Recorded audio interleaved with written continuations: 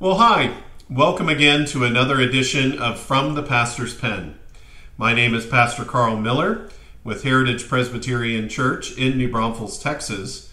And the title of our edition today is Repairing and Restoring Communication. Our focus text comes from Ephesians 4, verse 29.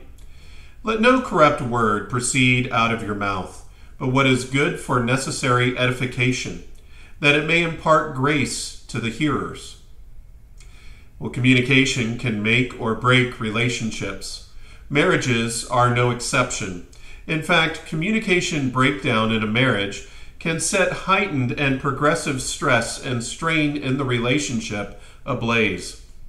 Like all churches, the Ephesian church had its share of communication struggles that the Apostle Paul worked by the grace of God to correct and reshape as the Spirit was at work maturing and molding them into the beautiful body that Jesus made and called them to be.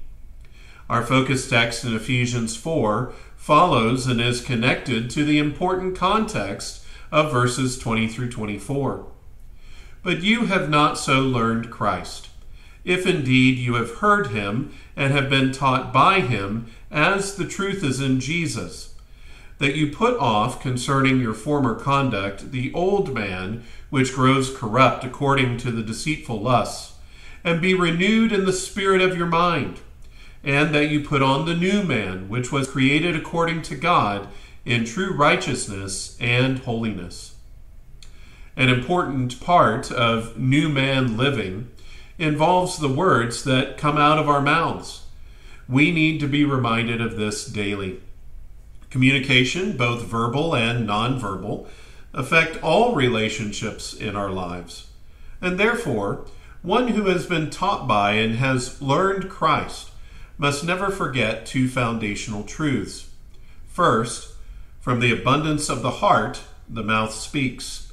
We see this in Luke 6, verse 45. And in light of our sinful hearts, corrupt words, or literally rotten, putrid words, can and all too often do come out of our mouths from the corruptions in our hearts. And not only do such words reveal our corrupted heart, but they can also corrupt the mind and heart of the hearer.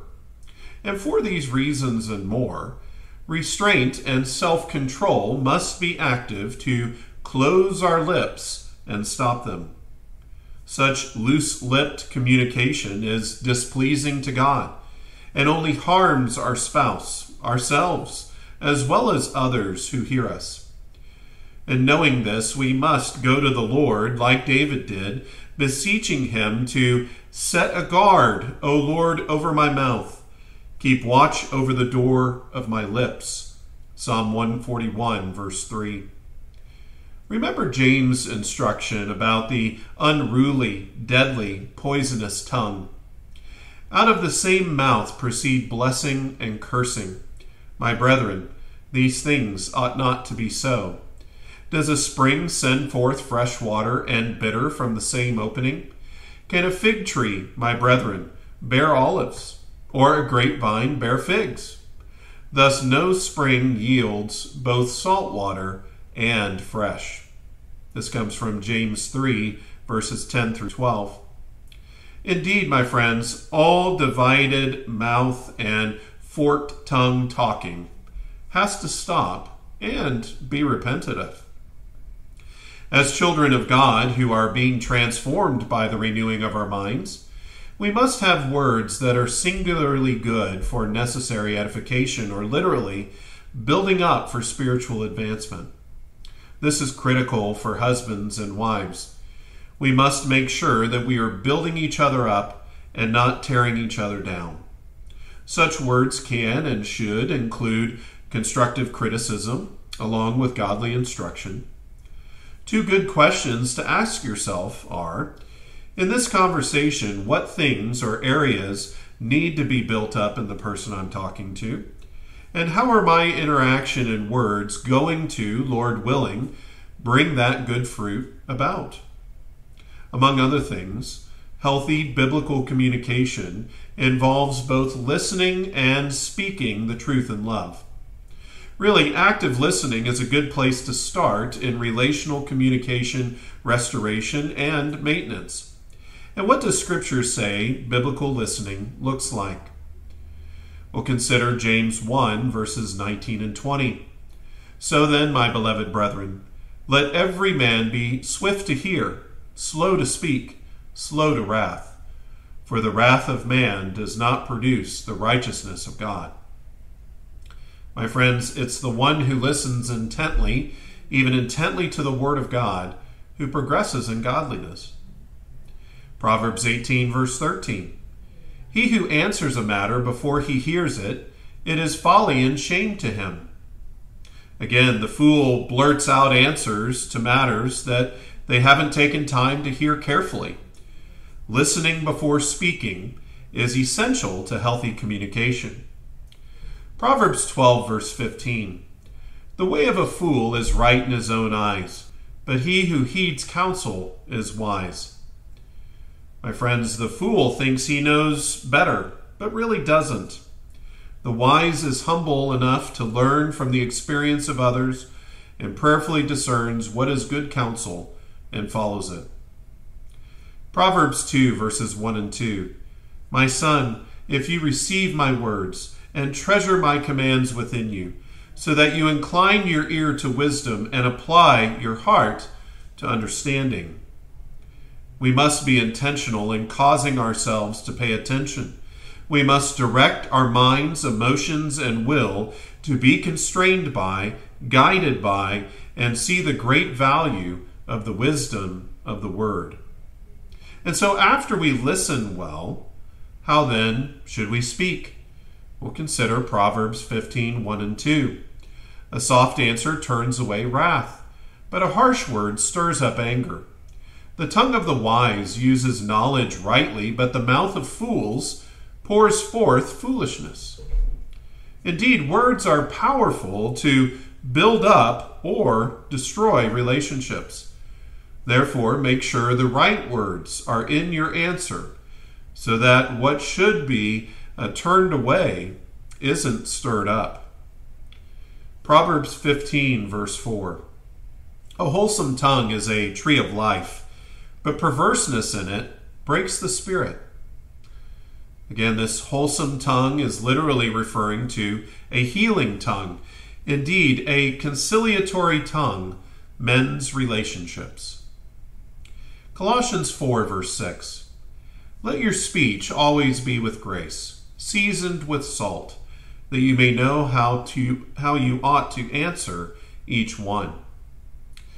It is necessary that Christians live and speak in a way that is glorifying to God, especially with those on the outside. Proverbs 12, verses 18 and 19. There is one who speaks like the piercings of a sword, but the tongue of the wise promotes health. The truthful lip shall be established forever, but a lying tongue is but for a moment. See the effect of words on relationships. There is great strength in the truth, whereas lies are weak, fleeting, and damaging. Ephesians 4:15. But speaking the truth in love may grow up in all things into him who is the head, Christ. Love must control what we say, my friends. If love is what is driving us to speak to others, we'll be concerned about how we speak to them. We'll watch our words as well as the attitudes, motives, and tones with which we speak to them. We will strive not to give offense by the way we speak the truth. As you go about speaking truth in love, keep in mind its purpose. It's a means for growth. Proverbs 16, verses 23 and 24. The heart of the wise teaches his mouth, and adds learning to his lips. Pleasant words are like a honeycomb, sweetness to the soul, and health to the bones. The wise speak out of a mind informed by the truth. Pleasant words have great value in healing relationships, and they should be used often. Beloved, I'll leave you with three things. First, see the importance of restored and repaired communication in biblical reconciliation of your marriage and other relationships. Don't give up on working through communication fractures. But secondly, be committed to growing in opening your ears and closing your mouth. When you're ready, and it's necessary to open your lips, from a heart of love, prayerfully seek God's grace to speak what is godly and wise, building up your spouse, building up others you speak with, rather than spewing poison upon them, tearing them down. And thirdly, be committed to being patient with progress. As communication didn't break down overnight, neither will it be repaired overnight. There will be ups and downs as old habits and our choice of words often die hard. But nonetheless, patiently and persistently walk and talk together to the glory of God. Well, amen. I hope this is a blessing to you here today, and I hope you'll join me again next time for another edition of From the Pastor's Pen. God bless you, and I'll see you then.